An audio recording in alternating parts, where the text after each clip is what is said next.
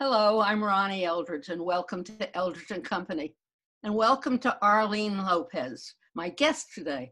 I really don't know Arlene, but let me just spend a minute to tell you how I've invited her to this program. I'm a great admirer of the CUNY program that's called the Edward T. Rogowski Internship Program. It's a program that any student from any of the CUNY colleges can apply to. And if they're interested in public service, it offers them the opportunity to either work in a legislative office or to go up to Albany to the state assembly, or to go to Washington to another legislative office, or to join, I think, a community organization. It's an invaluable program, and it fits right into my mission to involve more people, especially young people, into public service. So, Arlene, hello. Hi. Because Arlene was, when I asked Tony for a suggestion, he's the head of the internship program, he suggested Arlene, and that I think is an amazing choice. Arlene, thank you for coming, and thank you for doing everything that you've done. You're now still working, right? I am. I'm working currently as a legislative assistant to New York State Assembly member Mikhail Salaj. I started with her at the beginning of October. And, you know, I'm with her even now through this whole quarantine coronavirus situation. You're working from home? Yes. And you worked for her when you were in the internship program? Yeah, that's how I, first came in contact with her when I started with the, I think, Women's Public Service Internship Program. It's like a fall internship program. It's part of the other general internship program. Yeah, and we had the option of either they choose for us a New York State Assembly member or a New York State Senator, or we could request to be placed with one. So I asked to be placed with her specifically because she represented my district, and when I read into her, I liked a lot of her policies and positions. When you went to Queens College? I did, yes. I graduated the end of 2018, so I guess I'm going to say that's been like a year and a half. And did you go up to Albany with her? I never went up to Albany with her. I actually stayed in the district office. Mm-hmm. I completed the Women's Public Service Internship Program, which ends like in December with the term. And then I ended up getting into the Caucus Scholars Program. So I just requested to continue with her. The district includes Hempstead and that part of Long Island, right? So I think this is a little confusing, but like it includes like Valley Stream, Almont, Woodmere, Floral Park, parts of Franklin Square. And those parts, not all of them, but a lot of them are within the town of Hempstead. Uh-huh. And did you go to school there?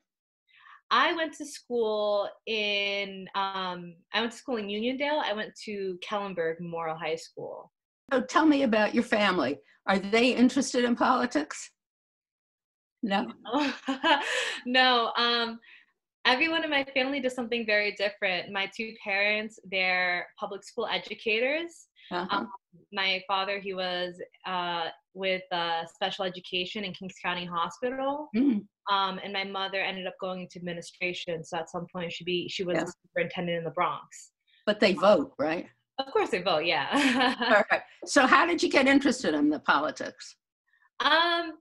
It's actually kind of interesting. I didn't start out with politics. I started out as a pre-med major with neuroscience. And I kind of always had like a small like interest in politics. I think because I went to a Catholic school that had a lot of like conservative values, I think that it kind of made me question, what I was learning from the day to day. So when I graduated and I kind of had, the opportunity to digest my own information and kind of start challenging different notions that I had learned, different ideas. When I was at Queens College, after my first semester, I decided I would just take one political science course. I'd just see how it goes, just why not, and I ended up absolutely falling in love with the subject. That is so exciting. Yeah. It's so interesting to see where people come from and what what triggered that interest. It's very great. So you joined the women's caucus, and then you joined another caucus. Yes, that's for the Black, Hispanic, Asian, Puerto Rican Task Force caucus. So I was able to, I wanted kind of a longer type of internship. And because of that, I was able to stay with her for the full year. And even at the end of the summer, she actually ended up hiring me for that summer, which was great. Really nice. It was like a nice way to get some sort of professional experience when I was essentially just, becoming a junior in college. Yeah. So what did you work in your senior year? No. So after that, after I finished my internship with her and I worked with her over the summer, I ended up doing a study abroad. I was fortunate enough to have a public service award that covered it. And so I was in Barcelona for a semester, and because I still had my neuroscience major, I was doing different sorts of research. So I really didn't go back to the Assemblywoman until after I finished my master's degree. Yeah. So then you went to the London School of Economics. I did, yes. That's really quite a story. Are you in touch with any of the teachers from your high school? I am actually. I am. Are they surprised at what you're doing? They're so incredibly proud. One of my old high school teachers asked me, this was before the whole quarantine, but she would like me to go and speak to like her students, like in she's a Spanish teacher, so in the Spanish club. I used to be vice president of Spanish club, so she wants me to go back and speak to them about like where I am and how I got here, and just kind of explain my story, kind of like I'm doing now with you. It's so amazing. So it's just so you went to the London School of Economics. What was that like? It was vastly different from anything I'd experienced How is it different? The difference between that and Queens College, right? Yeah, it was, I don't even know where to begin. I guess like I could start with the students. The students there, I know Queens College, CUNY, we get to call ourselves diverse, and we are super diverse. And LSE can also call themselves super diverse, but I think for very, very different reasons. I think at CUNY, for example, you tend to find students that come from all walks of life, that are all ages, that all have all different ethnic and racial backgrounds, just have such very different life experiences. Where at LSE, what I encountered were students from every single country, who spoke every language, and like they had traveled like the world essentially by the time they were like 18. A lot of them, they tended to be a lot more well off compared to, I think, a lot of the students you'd encounter at CUNY, which I think brings a question of accessibility. But I think to have, that people from such different places of the world, some people in my classes, they were in Egypt during the Arab Spring, to be able to talk about that in class and seminars, like that's firsthand experience. Right. And people also just have such different ideas and assumptions about the world, that it's challenging to kind of be in that environment, and for the first time, I think, really be challenged, not by just, say, your teachers giving you assignments, but by having them question, I think, your like fundamental understanding of the way the world works. Have you kind of argue or, academically debate your other peers who can put up a pretty good fight. So are you saying it was more competitive than at Queens College? Absolutely. We for our grading system, for example, we had a formative and we had an assessment. For a formative, it's kind of like an optional essay. You don't have to do it. You don't get any penalties if you don't. It's just one, 2,000 or 4,000 word essay due in the middle of the semester, kind of like a midterm, that doesn't count towards your grade. And yet every single person submits that formative. So did you do it? Of course I did. What did you do it on? I think, you have different formatives for different courses. So like for one of my courses, I took a revolutions course, and I did it on the theory of Marxism and its application in, the different revolutions that happened, such as in the Soviet Union or in Vietnam, or what was that last country that I had there? Oh, or Cuba. And, the theory manifests very differently from, the actual like practical application of it. So I think it was definitely, and so essentially for my assessment, I just built on what I started with that formative. I think that's why it's a good idea to do the formative, even if you don't get an actual grade on it. Right. And then is that where you met the person from the Arab Spring? Yeah, that is actually. Yeah, there were so many different people in that course, in that seminar. I think there were 15 of us, and not one of us were from the same country. Oh, isn't that interesting? Yeah. Where else was it? We had, like I said, we had Egypt, we had Turkey, we had France, of course, England, Spain. We had, I'm trying to think of everyone there. Japan, China, Malaysia. Incredible, just an incredible experience. Yeah. When you come home, do you have old friends and you still can go back to those old relationships? I think it's funny. My closest friends are my friends from high school. They are? Oh, yeah, we clicked and we never let go. My friends are actually almost like me. My best friend, while I was in London, she was studying in Barcelona. Great. That's so great, yeah.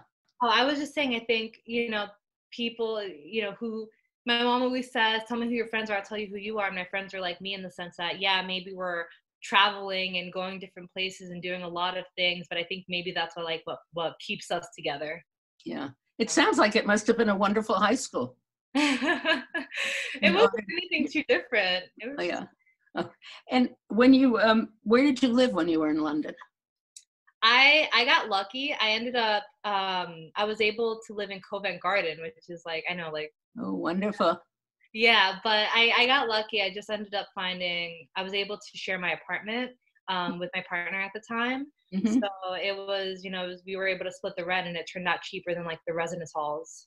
Fabulous. Yeah. So now you're back working in the office, right? Yes. You're doing the legislature. You're doing a lot of writing there? Yes. Are you in charge of communications? Is that basically what it is? I wouldn't say I'm in charge of communications, but anything communications goes through me, you know? So yeah. Yeah. Right. And let's talk about where you're going to go soon. What is your next step? I'm going to be going to law school. Yeah. This fall, and I've committed to Harvard, so that's right. what I'm doing. When you were younger, did you ever think you were going to do these things?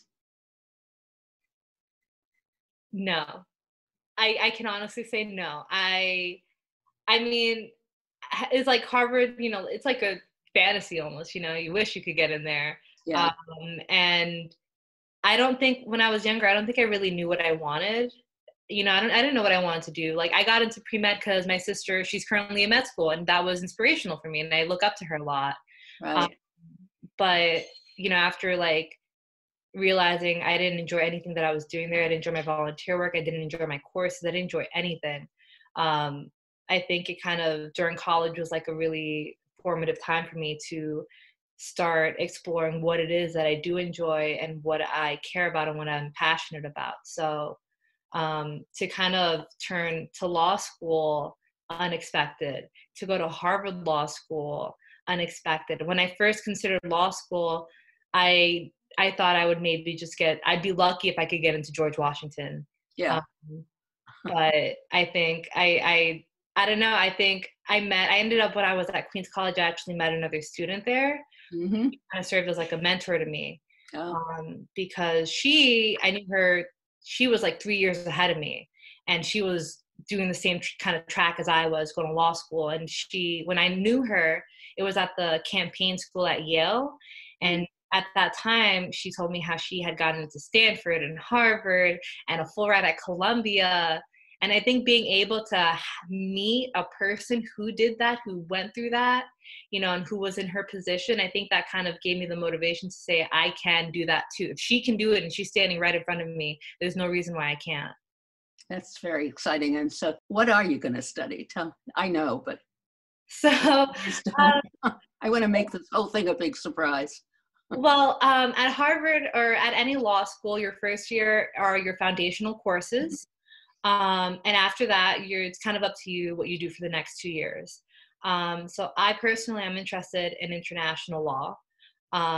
And as I've been asked many times in my, law school interviews at this point, where do I see myself when I'm done with law school? And really the most ideal situation for me, I could see myself as at a sort of intergovernmental organization type of thing. I could see myself maybe at the UN or at the World Trade Organization, at the ICC or ICJ. And I think other things that I'm open to would be working more generally in government, so like working for the U.S. State Department or working for U.S. Aid. So I think that I really want to take the skills that I learned from law school, and I want to bring that to more of the public service side of it. And a lot of that from your experience, the fact that you went into that internship program. Do you feel? Yeah, absolutely. I don't think I ever really had like the opportunity to understand what happens in a government office. And, at the state level, it's nowhere near as busy as if you're like, working for, say, like Chuck Schumer. But you have so many different constituents coming in with all these different problems that are very, very, very real. And it kind of like, it made me look at, I think, my own privilege and say like, wow, I'm not in these circumstances, but I have the capacity to help these people, and being an intern, you do it in like the smallest of ways by just doing, like check-in calls with people, so say during the coronavirus. But I think that like being able to work, especially within my community, I kind of started also like putting together the pieces of how, policy needs to go, policy and I think like community organizing, they kind of need to happen like hand in hand. One can't happen without the other. You can't take care of a community if you don't know the community's needs. Exactly. That's how you get many of your ideas for what you want to do. But it's a very gratifying work, isn't it? When you're able to help somebody and improve their lives.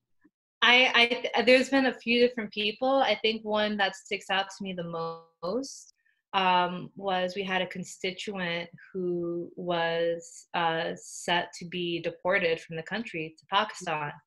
And he had been in the country for like 15 years. He came as a refugee. He married an American woman and he had 2 American children who I think one wasn't even a year old. And essentially when the current administration came down on undocumented immigration, they gave him about 2 months and said, you got to get out. So, that's definitely still more of a federal issue, but, because he's our constituent, my office had to get involved as well as, like say, Governor Cuomo's office. And one of the things I did to contribute to that was I wrote the letter that would be us vouching for him and saying this person is a good character and this person belongs in this community, and it would be incredibly immoral and wrong to remove them from here.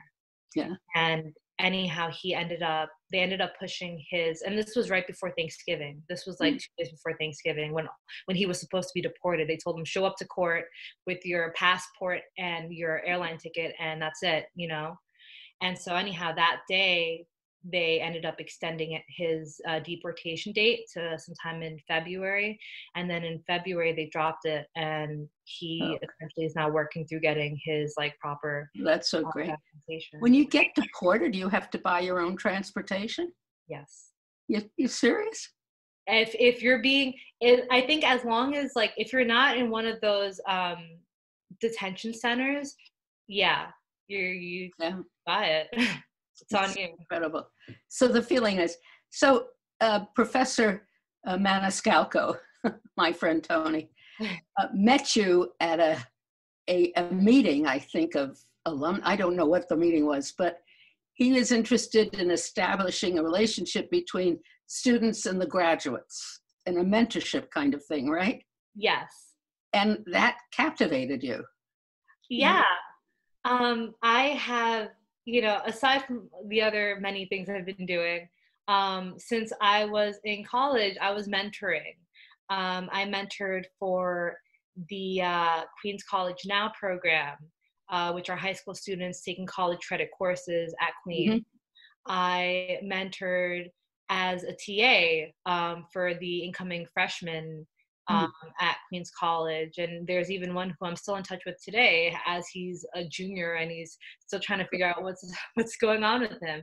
I mentored a girl who I tutored, who she was in 8th grade and she was applying to different high schools.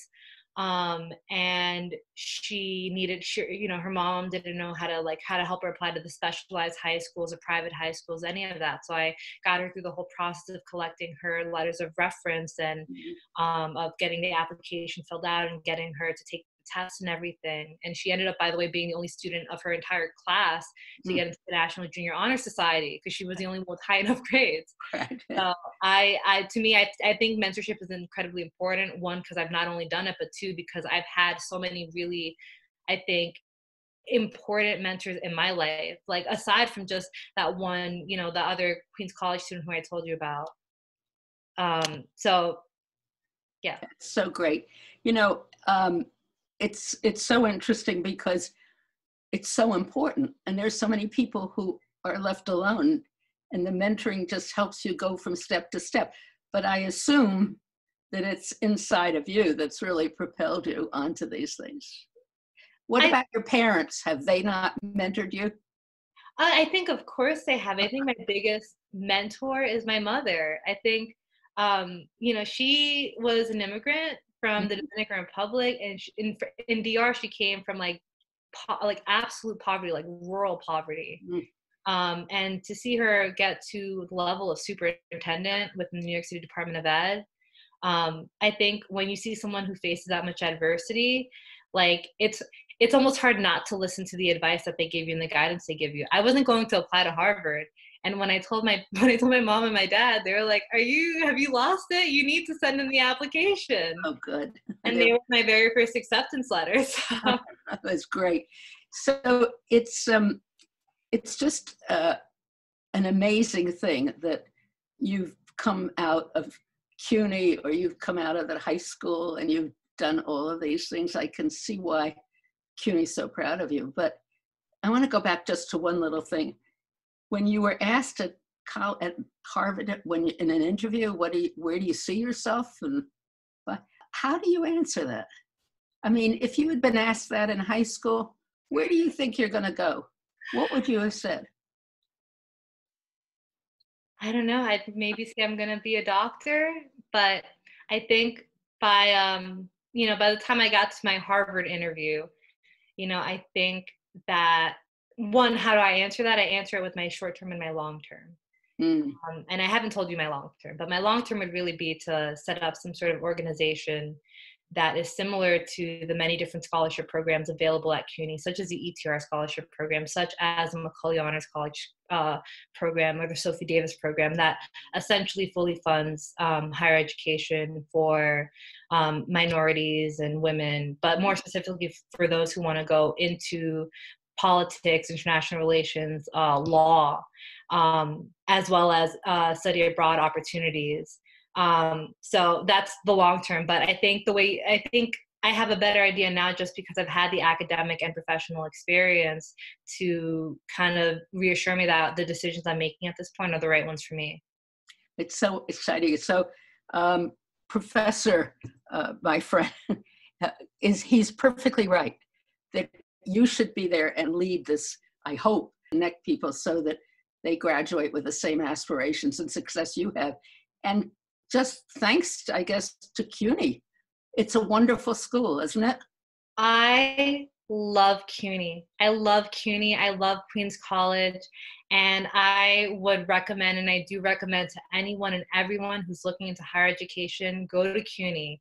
CUNY is affordable. CUNY really cares about their students, and they offer them the most opportunities I've seen for students to excel. I love CUNY. And everyone that I know, all my friends who have gone there, all my acquaintances, they love CUNY too. Well, you should be on a poster. Thank you so much, Arlene. Thank you so much for having me and letting me speak. And lots of good luck. Thank you. Bye.